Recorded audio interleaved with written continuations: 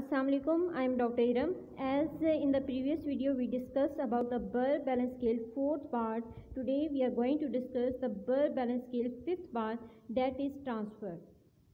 It is also divided into 5 points: 0, 1, 2, 3, 4. 0 means that the patient need maximum assistance and supervision for transfer. Like, please,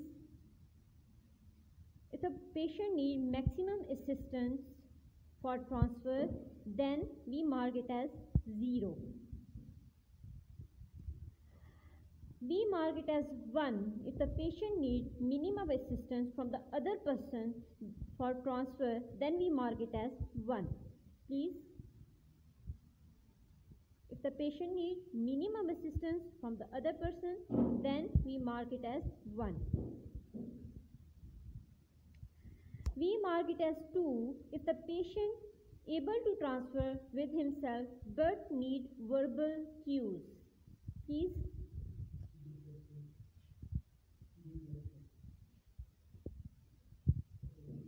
as the patient need verbal cues for transfer, then we mark it as 2. If the patient transfer by himself but maximum use of hand, then we mark it as 3.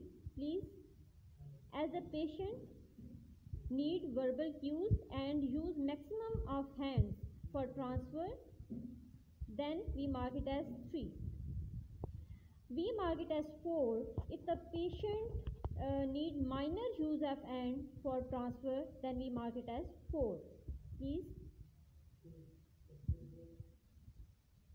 if the patient can transfer with the minor use of hands and safely, then we mark it as 4.